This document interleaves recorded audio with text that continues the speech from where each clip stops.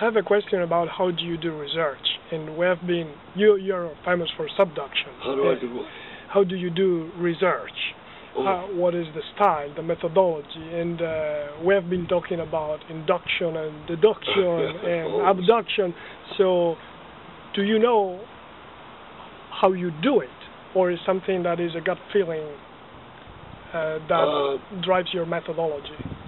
Well, I do research by trying to appreciate that there's some step in geologic history that we don't understand, and then try to figure a way to make an observation that will influence your thinking about it.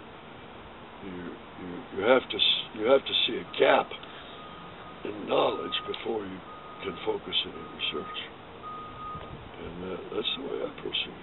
That requires a lot of digging in the literature. Yeah, you have to think. You can waste your time on trivial problems if you don't. See?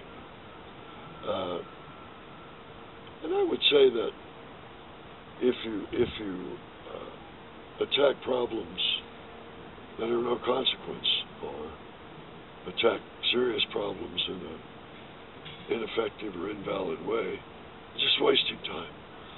So the whole trick is to find a problem that can be attacked and have the expertise to attack it. There are problems I can't attack. I don't have the expertise for it. So you have to target your own research towards something you think is within your capabilities and your competence.